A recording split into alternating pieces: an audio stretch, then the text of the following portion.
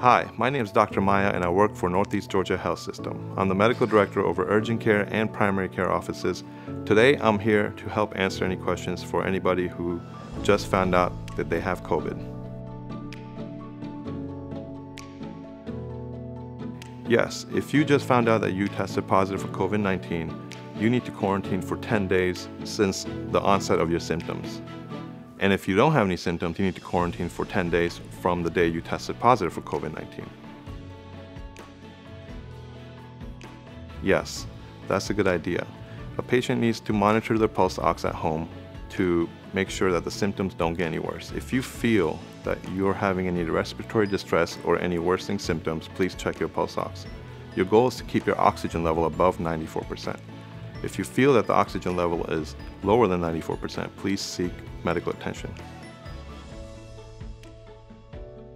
Yes, if you've tested positive for COVID-19 and your symptoms have been present for less than 10 days, you should reach out to your provider and see if you qualify for the monoclonal antibody infusion. Once you qualify, your provider will direct you to the right place and you can get the infusion. While you quarantine at home, you should really focus on resting and hydration. Resting is very important along with hydration when you're fighting any illness. Along with rest and hydration, you should also seek out Tylenol and other anti-inflammatories. Tylenol and anti-inflammatories will help you treat any fevers or any body aches that you may fight. Lastly, you should also obtain some vitamins. Vitamins such as vitamin C, vitamin D, or zinc have shown to help you fight this illness.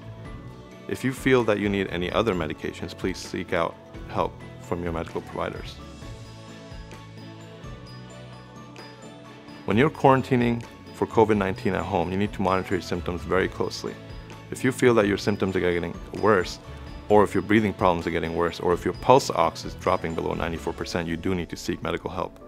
You need to go to the closest urgent care or ER if you feel that you're not comfortable at home.